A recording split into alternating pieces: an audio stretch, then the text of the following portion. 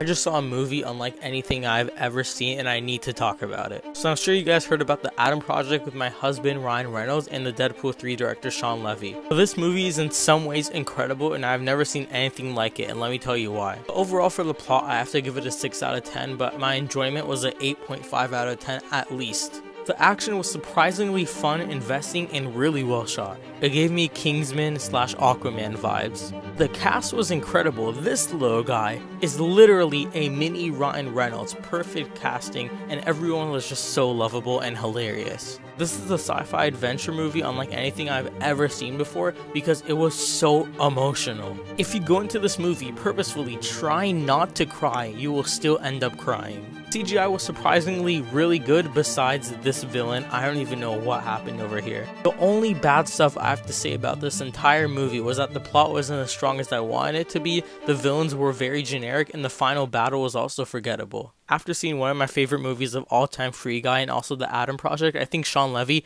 is the perfect guy to direct Deadpool 3. Ryan Reynolds' humor is peak with Sean directing. But I want to say right after the final battle until the very end of the movie was absolutely perfect. It was like a bittersweet ending. It was a very depressing ending, but also such a happy ending as well. Like, I can't even explain it. So if you haven't seen the Adam Project, stop wasting your time, go see it, and bring a bunch of tissues as well.